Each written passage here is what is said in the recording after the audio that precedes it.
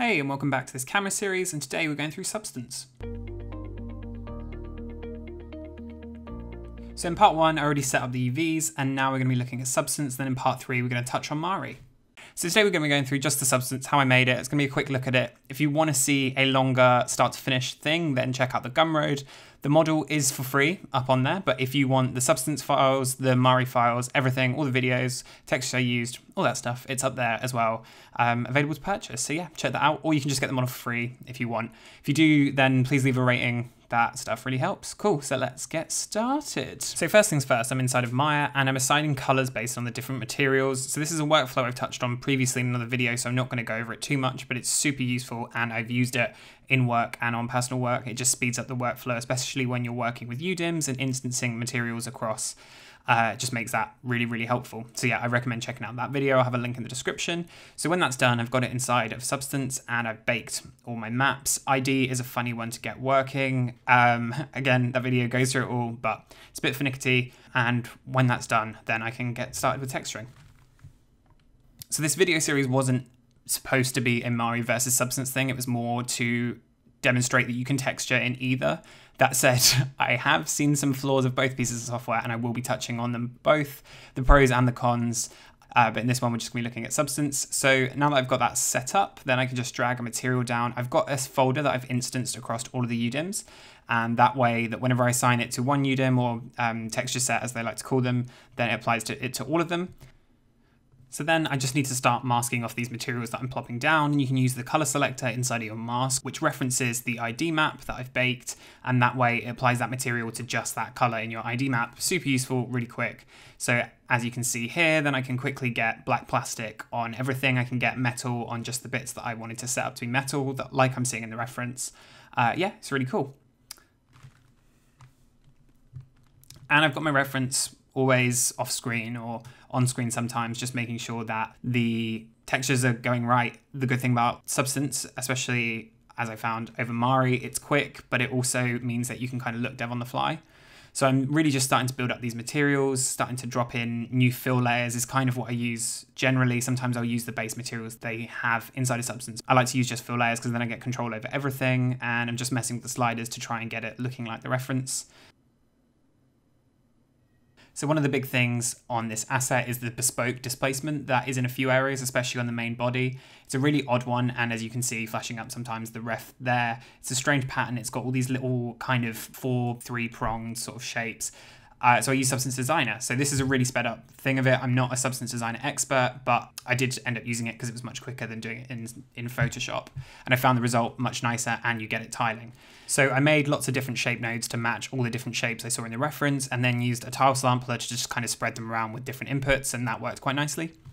So yeah, I was actually really happy with what I got. It took a few goes back and forth. Just when I got into Substance the first time, it didn't look perfect. But yeah, just the fact that you can quickly go in, tweak that. Yeah, I really, really enjoyed actually using Designer.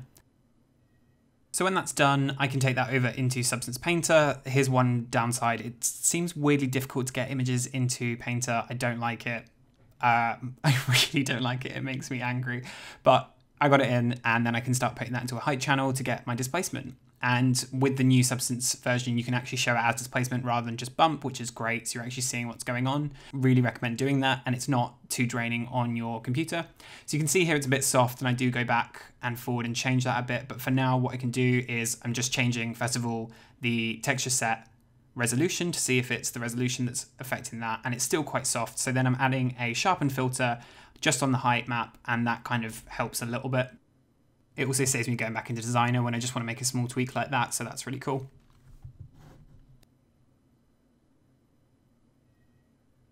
So now I've got it looking how I kind of want it to, then I need to mask it off because it's not supposed to be everywhere. In Maya, I didn't specify with the material ID which bit was going to have just this pattern. That would be one way to do it, so I'm going to have to paint it by hand. Now, Substance has this really cool tool called the Geometry Select, which is a nice way to do it, so I ended up using that. The problem is when you've got edge loops and stuff like that, it can get a little bit fiddly. Mari has a much better way of doing this with the edge orientation, so props to Mari for that. So this was a little bit painful, and I'm not going to show it all because it took a little while to do, but here's me speeding up, going through it. Yeah, and then I get the displacement only where I want it. So while just making that pattern is great and all, that's not the only detail that's going on in this surface. I'm noticing in the reference there's loads of tiny little bumps. So what I've done is I've just added a new fill layer and I've put in a mask with some noise to just raise the height a little bit in certain places. You can see I'm also making it white. I'm not going to leave that like it is. It's just a really nice way to quickly see where the detail you're going is because it stands out from the black. If I were to just make it white, it would be a bit more difficult to see. And here's the final thing, just getting a little bit more texture in there, and that's working kind of nicely. And this is kind of what I do in Substance and Mari, just get a base going and then start building it up to make it look like the reference. So yeah, next up, there's some more details I need to add. So I'm just looking at the roughness map here and I'm going to start breaking it up with some noise. That's way too shiny at the moment, so I need to go in and play with that. And I can play with the levels of the texture and I can change the scale as well, just so that it repeats a bit more and the details aren't as big.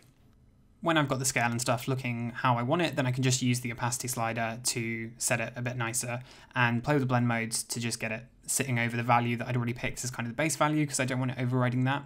Just want it blending it in a bit. And you can see here now, it's just added a little bit of detail and a bit of breakup to that spec, which is quite nice. And obviously lighting is a big part of that, so you can just mess around with your lights and change the IBL if you want, so that you can see how it's all kind of playing together. I find that quite useful, just seeing how it works in different lighting setups.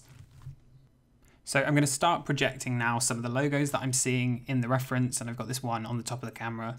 The problem is the image that I'm using that I made myself in Photoshop is a little bit thin, so when I've got that down, then I need to try and thicken it. So rather than taking it back into Photoshop, what I can do is I can basically just blur the mask that I projected into, and then I can just levels it up, and then that way it just expands the boundary. And that was a nice little trick to basically just stop me having to go back to Photoshop to redo that. And so yeah, there are a lot of different logos and kind of fonts on this, so I just need to go and project those. I'm doing them all in one layer. These you can't instance because Substance doesn't let you instance kind of hand-painted details, so I'm just adding these on top of the instance layer stack that I already had set up. Substance's projection tools are a bit shit because you can't scale them, or at least I couldn't work out how you could scale them in one axis independently, so if I wanted to stretch the texture out and stuff like that, just couldn't find a way to do it, which was really frustrating. Yeah. Also, if you do purchase the full version of Gumroad, then that texture and all the other ones I made does come with it, so you don't have to make them yourself. So yeah, there's a cheeky plug for myself. So next up, we're adding some dust and kind of dirt using Mari's smart masking, which is one of the best features about it. So I added just a plain fill layer with a bit of white, and I'm just trying to get some of this crevicey dirt that I'm seeing in the reference. I did end up adding actual geometry for dust in Houdini in the end, which really helped sell it, but I do want to add some of it into the texture.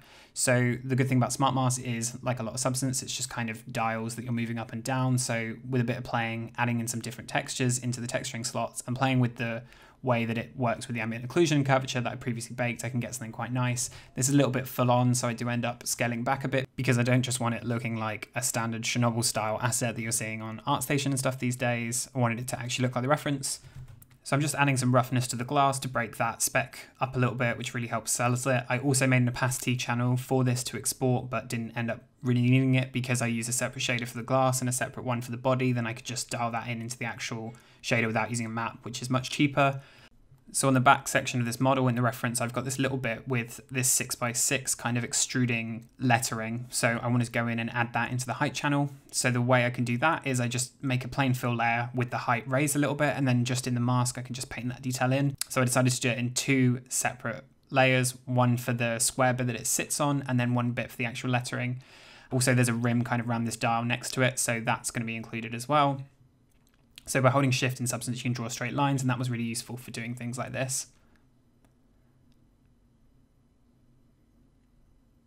And then I'm just going around the edge of this. There is a steady stroke, which I'm not sure if I ended up using in this bit, but I certainly use it later on. And that just helps me kind of go around the perimeter of this dial to get that height detail in there, because as you can see in the reference, it doesn't have the pattern that I put in earlier. So by just putting this on top, then it stops that being there. And now in a separate layer, I'm just adding this 6x6 font using a projection into a mask for another height fill. Yeah, and it looked pretty good. I didn't know how it's going to turn out, so I'm quite happy with that. So I've got the same sort of thing for this dial on the side of the camera that has kind of this embossed, or whatever the opposite of embossed is, arrow that I painted in. The height is a bit strong here at the moment, but it just helps me see it a little bit better. So I do have steady stroke enabled now, and that really helped. Still doesn't look perfect. In an ideal world, I would have made a mask for it with a texture and projected it, but I just really hate Substance's projection tools so bad. So I found this a lot quicker and just easier to work with. Yeah, it turned out okay. Yeah, I was kind of happy with it. So I'm in the final hurdle now, and I've got this top flap with this really interesting pattern on the top, and the way I ended up making this is I masked off another fill height layer, and using some of the kind of cell details, I'd started laying them up in the mask with different fills you can kind of see here on the right, and I'm just kind of multiplying, adding them on top of each other, using sharpens, using blurs to really get a result that I was kind of happy with. Took a few rounds of fiddling with it and playing with the different scales of each of the fill layers that I'm layering on top of each other to get something that I was happy with. But in the end, actually, I thought it looked pretty good considering it was all just using procedural noises. And that's one thing that I'll give Substance is procedurals and stuff like that are great. Yeah, and then here on this top metal kind of panel, I'm just adding some general scratches to break up the speck on it a bit. And you can also see I've got this running down kind of brush metal pattern, which I've also added into another height channel just to really help break up the speck when the light hits it because it's quite shiny. And I found that really, really helped. It might look a bit full on close up here, but in the final render, when you're zoomed out a bit, it looks kind of nicer. And this I did find in a few other areas. I had to change the scale a little bit so that when you zoom out, you can see it a bit better. But yeah, here's the final thing. And overall, super happy actually with how it came out. I'm surprised how much I enjoy using Substance for this project. I thought Mari was going to be my go-to, and we'll touch more on that in the next video, but I had some issues there as well. So overall, both of the pieces of software have got their pros and their cons. The biggest pro for this, the price, what is it? It was like £15 for the whole month to use Substance Painter and Designer. So you've got to give it props for that. Whereas Mari, we'll talk about Mari's prices in the next video. Also, the speed at which I could look dev and texture at the same time, and I basically took this straight into Redshift and didn't have to try it once. It came out perfect the first time, whereas Mari I couldn't say the same about, but they all have their pros and they all have their cons. Really glad with how it came out, so stay tuned if you want to learn how to make a very similar thing inside of Mari. And as I've said, you can get all these files on the Gumroad for a small price, or you can just download the model for free if you just want to start it all from scratch yourself. But yeah, thanks for watching. I've been Mike Wild. If you've got any questions, feel free to leave them below. Discord link below, Gumroad link below. Yeah, cool. Take it easy. Cheers.